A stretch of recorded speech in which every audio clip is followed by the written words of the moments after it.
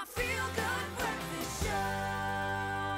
Oh, yes, Mzansi, welcome back to your Feel Good Breakfast Show. Monday's edition is getting off to a great start, and we're going to carry on with a beautiful conversation right now. We're chatting about everybody in our country that has maybe ventured overseas and what the experience was like, and we've got some athletes who have done exactly that too, joining us to uncover the ups and downs of pursuing their passion far from home and from adapting to new cultures and overcoming illegal burdens. This is an extraordinary journey, and here to chat to us right now about her stay in Japan is Springboks sevens and women's player Nadine Roos in the building.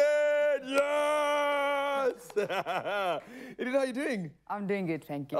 It's good to have you back in SA. How's it feel being back home? It's good being back home. Yeah. Must say I miss the food. Obviously braai, our style of braai. What exactly is it of the braai that you miss the most? Look, they don't have our type of meat over in Japan. Yeah. So, and a braai broodjie, of course. So just having our own quality food. I think we are a nation that has the most delicious food. Yeah, hands down. Yeah. I remember when I was in Japan, they were celebrating, like, we've imported some exotic fruit, and they made this big hoorah, and it was a mango. And I was like, what? We got that, like, in the shop? Anyway, well, let's get into this journey of yours. You've done an incredible thing. You obviously went on a contract over to Japan, playing sevens rugby. What was that transition like, going to a place where you don't speak the language, you don't eat the food, it's a complete different culture? What was that transition like for you? Yeah, look, it was quite a challenge. Yeah. In terms of the language. I must say they have one of the most difficult languages.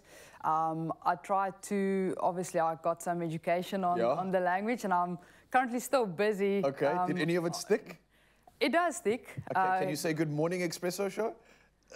That's not how they would say it, but Ohio gozaimasu. Oh, okay. Means good morning. Okay, nice.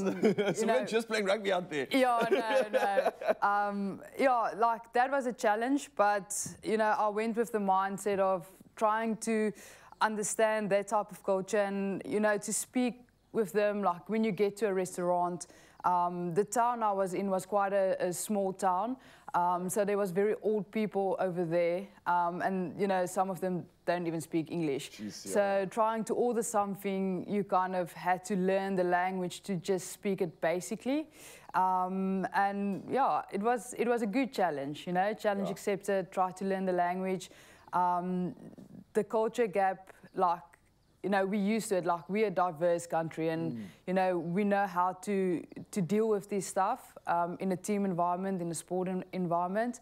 So that was kind of not so much of a challenge, but learning their ways of doing things, you know, watching, learning, and also just trying to speak to your teammates and, you know, see how their lifestyle is about. And that's an interesting concept for me, because, I mean, from my experience with team sport, doing well in a team sport means knowing your team, understanding each other, where you come from.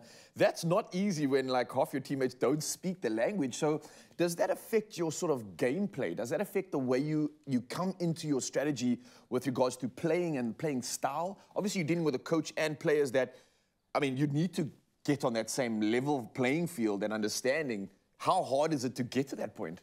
Yeah, I think on the field as well, you have the language barrier, because some of the players hardly understand when you speak English. Hoi, hoi! They're just standing there. And, you know, your pronunciation, the way they pronounce things and the way we pronounce things is, you can see the difference. Forget we have a South African accent. Yeah. And then, you know, but lucky enough, there was 6 other foreigners as well that, you know, the club had over. So still fortunate enough to speak English with those teammates. Yeah. But, you know, when it comes on the field, you just try to listen to certain words they might say, you know, to understand what they're saying, how they say it, how they pronounce it. And this thing just come naturally, you know, like they kind of also a natural type of athlete. So if you go with kind of that flow on the field, you just naturally, you know, everything blends together.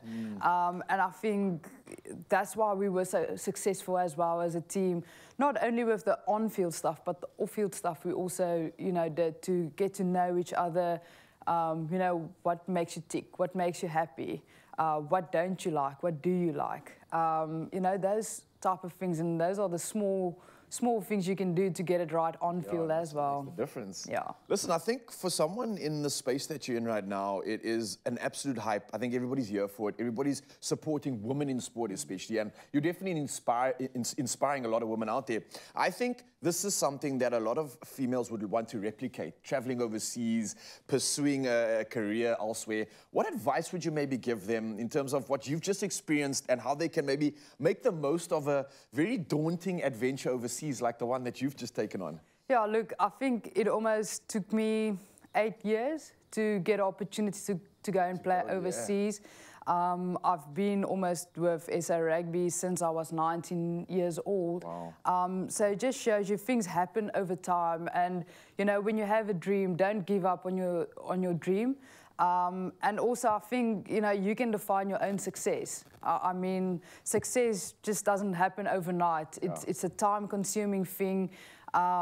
It happens over time. And, you know, when your time is right, you will get your opportunity. So never stop working hard. Hard work, discipline, dedication, you know, all those type of values that you live for as an athlete.